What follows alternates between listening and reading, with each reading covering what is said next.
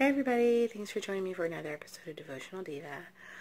Now it's late, and I kind of fell off the last day or so just want to get back on again and do Psalms 19:14.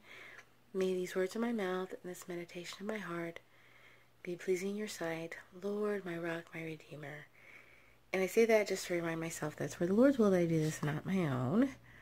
So a little bit of what's going on with me, I have some repetitive motion issues. I've got a little, then now it's all up in there. I have my arm in a brace and my elbow strapped up because I have with basically tennis elbow. It makes things a lot more difficult for me. So even like getting dressed and going to the bathroom hurts on my hand and it hurts my elbow.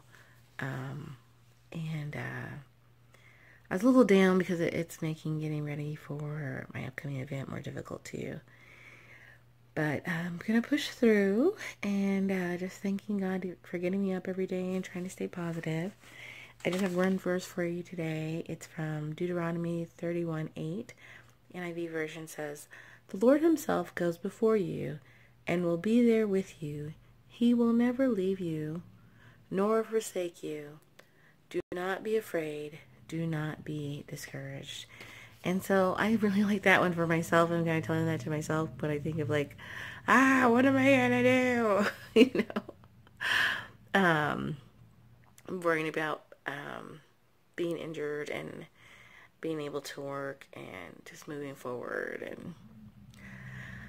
And sometimes it feels like if it's not one thing, it's another, but I am just trusting the Lord to take care of me and supply all my needs through his glorious riches, and not just financially, but spiritually and emotionally too, and to help me to learn how to just relax and let it go and give it to God. And I'm a person who talks with my hands, and now it's hard to like I'm trying to like do stuff and I can't.